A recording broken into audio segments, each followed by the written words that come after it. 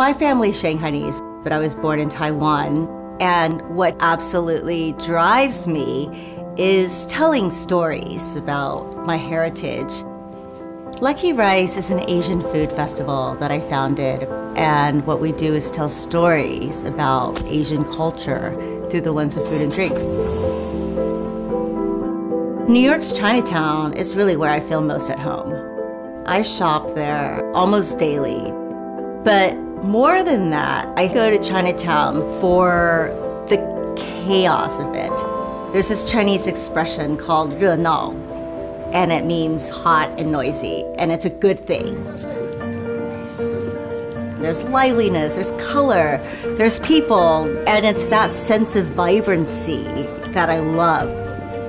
You know, there's so many things that you can only find in Chinatown.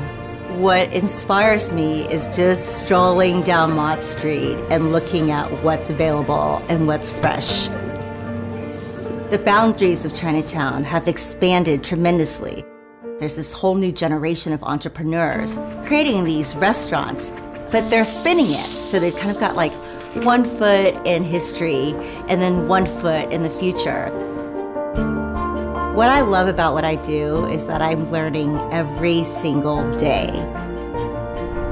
Going places and sharing that experience is just exhilarating.